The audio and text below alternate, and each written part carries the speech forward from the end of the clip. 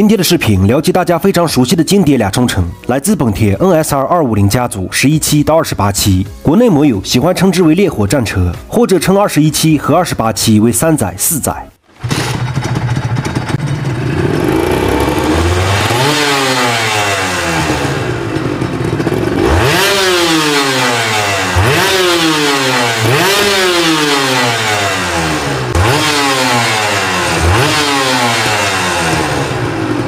Nsr250车系骑过的摩友很熟悉，没骑过的摩友应该通过短视频或者香港电影也对 Nsr250产生了特殊的情怀，甚至说启蒙也不过分。也正是因为大家都对这台车有夸大和向往的成分，以及电影对它的宣传，导致 Nsr250的价格一直属于收藏级别。但也不得不说 ，Nsr250确实在同级别有它的优势以及耐用性。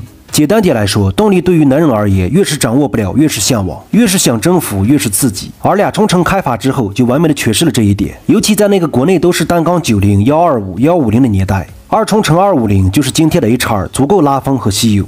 但是它也有缺点，比如曲轴有风和一脚踩不着，反火之后的快乐。接下来我们简单聊一下 Nsr250每代的区别。更多车型介绍，大家可以关注机车区 APP， 里面有非常详细的车辆报告。首先 ，Nsr250车系第一台车就非常牛，是1983年发布的 MVX250F 第9期，代号 MC09。 这台车我们国内摩友称之为3枪250，它牛的地方在于使用了2冲程90度微型3缸发动机，前面2个气缸，后面1个气缸，但是化油器是平行的。我还有一个 MVX250F 的化油器，有缺配件的摩友可以送给你。大家可能很奇怪，这台车和 Nsr250有什么关系？因为 MVX250的 V3发动机来自于本田赛车 Ns500。 相当于 Ns500的 V3发动机在250系列的第一台车，也是本田2冲250的开山之作，同时它也是 V3发动机的绝唱。另一方面，当年雅马哈发布了2冲 RZ250， 销量占据了日本250销量榜首。 随后，本田发布了 VT250F 与其竞争，但是惨败，因为它的性能始终不如雅马哈2冲 RZ250， 所以小本田一郎就开始玩阴的，用了2冲程 V3发动机才扳回一局，这也是开发 MVX250的主要原因。可以说，他们的成功真的是来自于相互追逐。你想想，本田把对置4缸、对置6缸、纵置曲轴、横置尾缸、V3发动机、V5发动机这些奇葩发动机都玩了一个遍，确实有实力。这台发动机最大马力49匹，最大扭矩31牛米。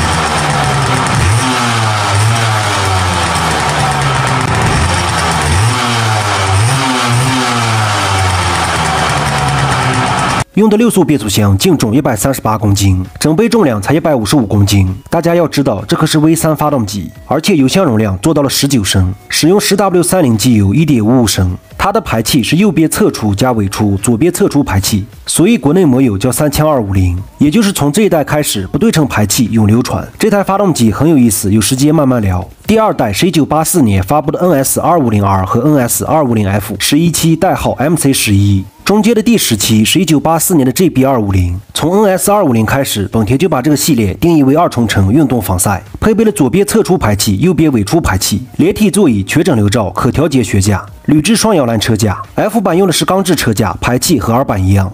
发动机也改为水冷2冲程 249cc 90度微缸发动机，和 GP 赛车一样的不对称 NS 气缸，马力做到了45匹35牛米。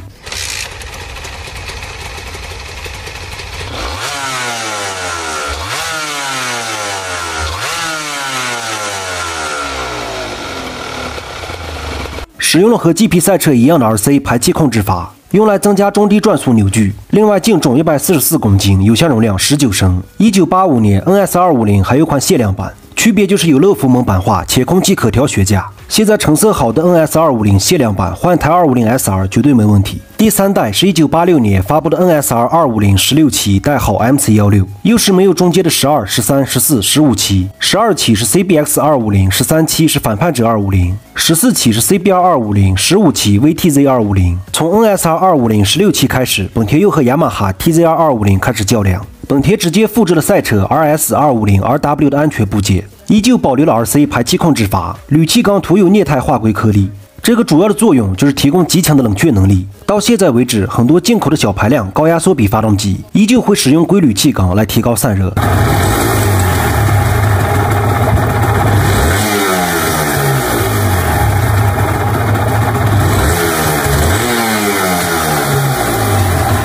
外观主要的区别就是改成了侧双出排气、3幅轮毂、分体双色座椅，棕色前减震器强调了竞技属性，全新设计的曲轴箱簧片阀、卡式变速箱，车架也变成了铝制横切面车架。发动机马力、扭矩都没有改变，但是净重做到了125公斤，整备重量141公斤，0-100加速4.7秒，极速209。当年实际销量大约19000台左右，远超过了雅马哈 Nsr250。这一代的设计在 Nsr250车型中属于最独特的一代。排气也是左右对称排气，也是唯一一台有后挡泥板的 Nsr250。第4代是1988年发布的 Nsr250和更高规格的 SP 版，代号 MC18。中间的17期是 CBR250R， 从18期开始就是 PGM 一代，你也可以称之为一载。至于 SP 版的区别，就是更宽的150后轮胎、美制轮毂、干式离合，包括灰白配色。1989年的 SP 版还增加了前后可调悬架，而这一年的 Nsr250就是 PGM 二代。至于发动机排量、马力、扭矩都是一样的，但是增加了化油器口径，变成了3.2厘米，并且有 PGM 单元直接控制响应，油泵也是直接由电脑控制，但是马力依旧是45匹、35牛米。外观主要的区别就是双排气翘得更高，而且对称，改成了6幅轮毂、更大的刹车盘、比较小的后双子弹尾灯。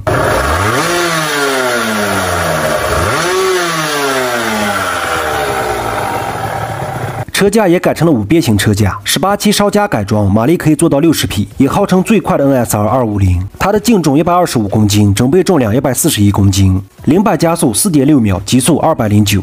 普通版是多片湿式离合130后轮毂，这一代应该有了限速器，只有88年的乐福蒙版没有限速，并且这一代的销量大约4万台左右。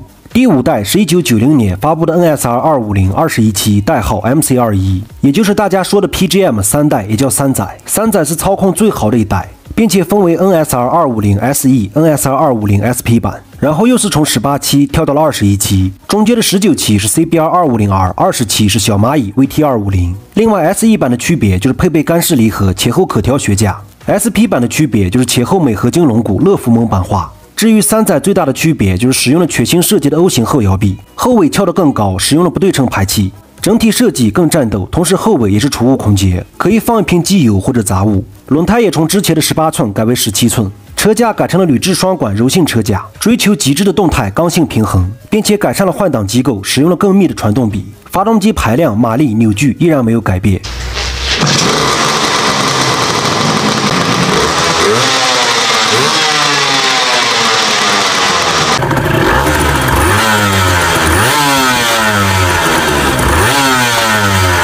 整备重量增加到151公斤，后轮胎变成了150，这一代的销量大约5万台左右。第6代是1993年发布的 Nsr250 28期，代号 MC28， 也是 PGM 4代，也可以叫4载，又是从21期跳到了28期。中间的22期是 CBR250， 23期是蓝宝石250， 24期是 CBR250， 25期 VT250F， 26期 CBR250。另外它也分为 Nsr250 SE 版的区别就是干式离合，前后可调悬架。SP 版的区别是镁合金轮毂，前后可调悬架和限量版配色。从4载开始，外观最大的区别就是改成了单摇臂，这个单摇臂与赛车 RS250R 同款。另外一个改变就是变成了卡片钥匙，我发现日系车企很喜欢卡片钥匙，以前开马自达8的时候就是感应卡片钥匙。另外4载的卡片钥匙可不是样品，而是主机序列号和卡的序列号匹配，它的发动机才会启动。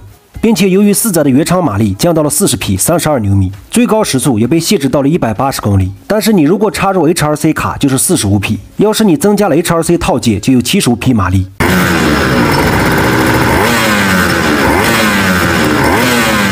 为什么搞得这么麻烦？就是因为 Nsr250 设计团队也知道用户对车型的期盼，但是他们必须遵守规定，而这个小设计就是工程师对规定的反抗和不妥协。另外也改成了液晶显示的车速表，不对称排气。后期因为排放问题停产了最后一代 Nsr250 SE 版，这一代的销量在6000台左右。视频最后我们只是简单说一下每一代的区别，实际还有很多遗漏，大家自行查找。就聊这么多吧，哪里不对多多指点。